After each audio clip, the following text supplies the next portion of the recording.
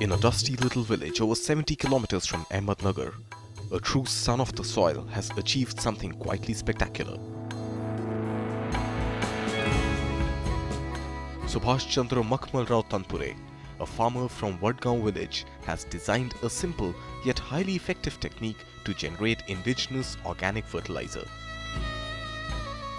In a world where soil health has depleted to alarming levels due to the usage of artificial fertilizers, Tanpure might just have hit upon the solution that could restore balance to Mother Earth. We have a total of 100 cows and buffaloes.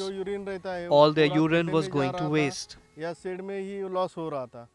I was thinking of ways to optimally use this and was trying to figure out a solution. So I thought of mixing urine with water and also put cow dung in it and then filter it and use it in irrigation through the drip method. I was studying this process and developed the idea myself.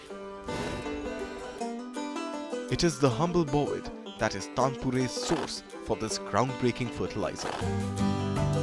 A mixture of cow and buffalo dung, urine and water, this mixture called slurry is not allowed to be wasted. Rather, it is collected and stored for 1 month before it is allowed to progress on its noble journey. This innovation by Subhash Tanpure, the buffalo dung and urine mix with its filtration process and its application through the drip irrigation method, is an innovation that is 100% beneficial to the farmer.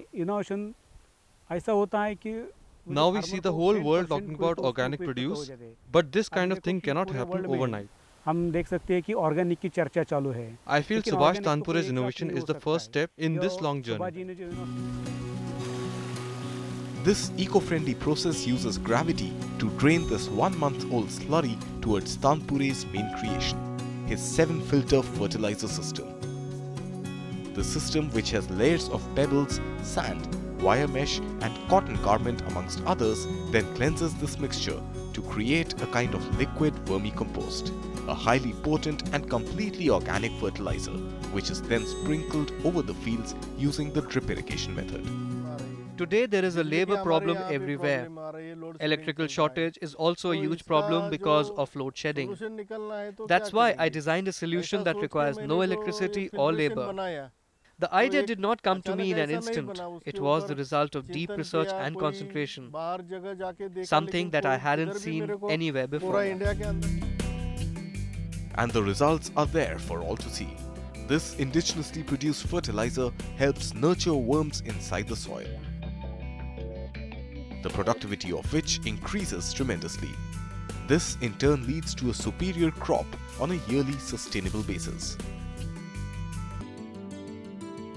With a couple of local trials achieving highly encouraging results, Tanpure is absolutely convinced about the scope of his creation and is enlisting help from experts to take his innovation to farmers all across the nation.